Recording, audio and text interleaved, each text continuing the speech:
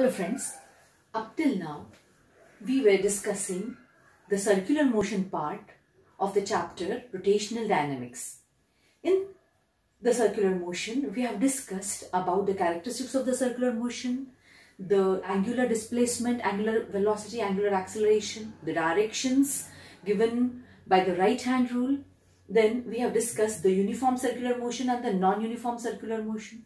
Also we have discussed the centripetal and the centrifugal forces, and then we have discussed about the applications of the uniform circular motion, like a vehicle is moving on a horizontal curved road.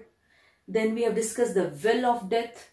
We have discussed the banking of the roads and the maximum safety speeds, maximum minimum speed limits for the banked roads. Then also we have discussed the conical pendulum, and then we have turned to the non-uniform circular motion, where we have discussed the applications of the non-uniform circular motion, like the vertical circular motion, the sphere of death, and now we are going to discuss the application of the non-uniform circular motion, that is we are discussing about the vehicle at the top of the convex overbridge and what should be the velocity of the vehicle. What should be the maximum velocity of the vehicle? So this is the convex overbridge, and this vehicle is moving over the convex overbridge. Now, the forces at the highest point, the vehicle is at its highest point over the bridge, and the forces acting on the vehicle are always the first force which acts is the weight of the body. So here the weight of the vehicle, that is m, mass of the vehicle, into g, acceleration due to gravity. Weight always acts in the downward direction. The next force which is acting on the vehicle is the normal reaction. Since the vehicle is in contact with the road surface, the normal reaction is exerted in the upward direction. The necessary centripetal force for the circular motion of the vehicle over the convex bridge is given by the mg and the n, that is the normal reaction. So mv square, since both are in the opposite direction, we are writing as mg minus n, because the direction of the centripetal force is always along the radius towards the center. Hence, mv square upon r is equal to mg minus n. Now, we rearrange the equation and we write mg is equal to mv square upon r plus n. So, what is the meaning of this equation? That is, the addition of the centripetal force and the normal reaction is always a constant, that is m into g. That is the weight of the vehicle.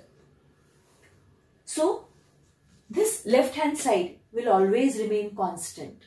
So, now when the velocity of the vehicle, when we increase the velocity of the vehicle moving on the convex bridge, so when velocity increases, the centripetal, the required centripetal force, mv square upon r, also increases. Now, since the addition of the centripetal force and the normal reaction is always some particular constant, that is weight. Hence, if this the mv square upon r term increases, the normal reaction term will decrease definitely.